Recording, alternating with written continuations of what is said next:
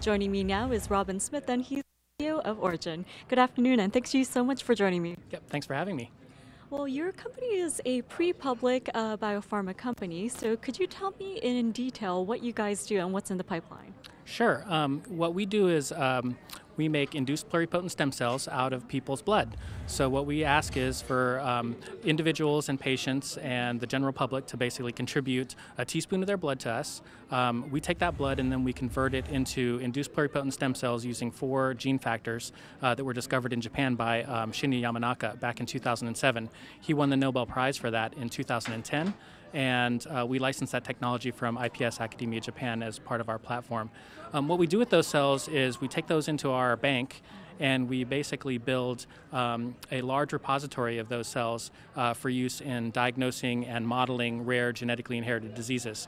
So one of the most interesting facts about induced pluripotent stem cells is they actually recapitulate the disease. And what I mean by that is if we were to take your blood, for instance, and take a teaspoon of your blood, we can reprogram it back into stem cells, which are 3 days old. And then from those cells, we can grow your heart cells outside of your body.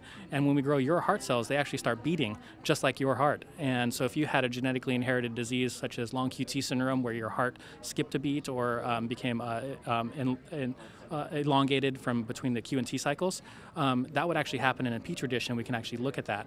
We can then do things like use drugs or various different other types of therapeutics against those cells to see what works best and what's most effective for you.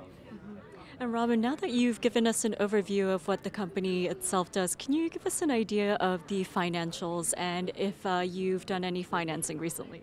Yeah, so I'll go into kind of our fundraising history to date. Myself and Kate Blanchard are the co-founders of the company. We funded the company initially with our own capital for about a year and a half as we were getting established. And then back in February of 2015, we closed a small seed round of financing of $3.1 million. We followed that along in December of 2015, which is just a few months later, with a Series A round of $12.5 million. So we're just off of that round now and scaling up our operations. And Robin, since we are at a biotech conference and it's only the beginning of 2016, what are some trends you're seeing in the overall healthcare as well as biotech space? Yeah, it's really interesting. A lot of biotech and healthcare companies are talking about access to patients and patient advocacy and really getting patients involved more closely. And one of the most fascinating aspects about our organization is that we touch and interact with, not just metaphorically, but literally, we actually put our hands on patients every week and take blood from them and get blood samples. So that's really important for us to have that direct connection to those consumers and patients directly.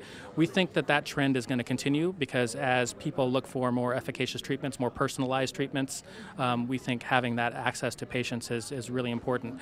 The other thing that we see as a trend is this whole burgeoning world of regenerative medicine. There's an industrial revolution going on right now around this ability to reprogram cells and tease out different ways of growing tissues for individuals from their own cells. And we think that's a really important area for us to invest in and for our organization to be, pioneering. And before I let you go, since you did mention some key points there, I do want to ask you about gene editing and some of the hurdles that faces in terms of regulation. What do you think will happen in the near future? Near future is a good question. I definitely think gene editing and editing cells is very important. I think it's another one of the industrial revolution trends that are going to happen in biotechnology. Personally, from our organization's perspective, we see gene editing happening on persons' own diseased tissues so that it gives them a chance to actually put their tissues back in their body or treatments or therapeutics that could help them. I think that's many years away. I think the approach of personalized medicine and gene editing is, a good 5 to 10 years, but it's going to happen. It's inevitable.